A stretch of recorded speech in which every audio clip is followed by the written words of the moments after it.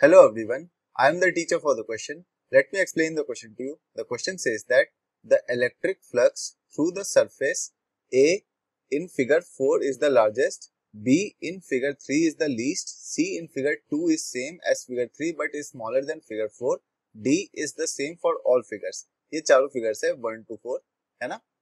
इस क्वेश्चन को आंसर करने के लिए हमको जो स्किल सेट रिक्वायर्ड है वो है गॉस लॉ, दैट इज कि electric flux through a close surface जो होता है वो होता है Q अपॉन एप्सिलॉन नॉट, जहाँ पे Q होता है टोटल चार्ज जो एनक्लोज्ड है विद इन द सरफेस और एप्सिलॉन नॉट तो होता है परमिटिविटी ऑफ फ्री स्पेस.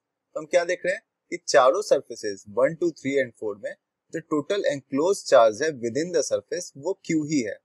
ये जो फ्लक्स है वो डिपेंड नहीं करता shape and size of the surface पे, ठीक है. सिर्फ वो डिपेंड करता है कितना चार्ज उसके अंदर एंक्लोज्ड है. अगर चार्ज बाहर है तो उससे फर्क नहीं पड़ेगा, अंदर होना चाहिए.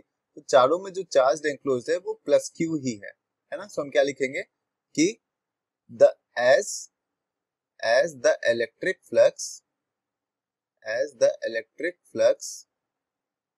है ना through a surface, Gauss law से ही हम बोल सकते हैं कि through a surface does not depend on the shape,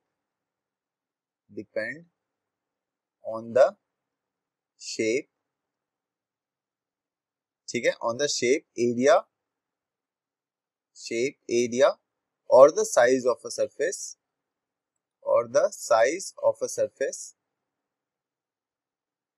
ठीक है. तो चारों सरफेस अलग अलग शेप के होंगे तो भी चलेगा, कोई दिक्कत नहीं है. It depends on the amount of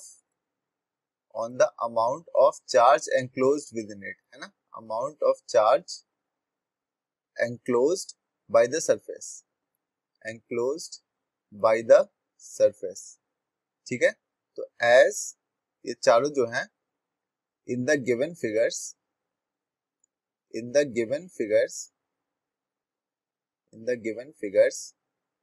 जो चार्ज enclosed है ना, the charge enclosed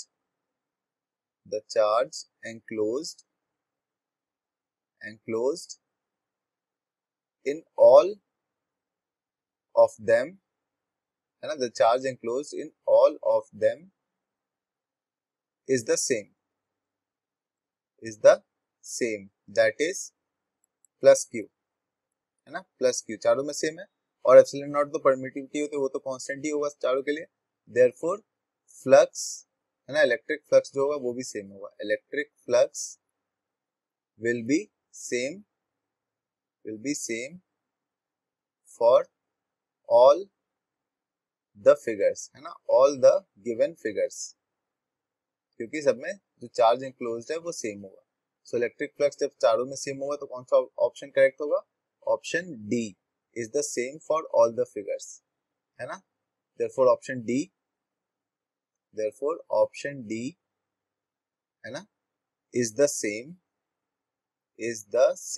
for all the figures, ये जो ऑप्शन है ये करेक्ट है. ठीक है, ये जो चारों सरफेसेस हैं सब में सेम ही चार्ज एनक्लोज्ड है तो Q अपॉन एप्सिलॉन नॉट सबका सेम होगा. ठीक है, तो जो इलेक्ट्रिक फ्लक्स होगा चारों के लिए वो भी सेम होगा. So option D is correct. I hope you understood the explanation. Thank you.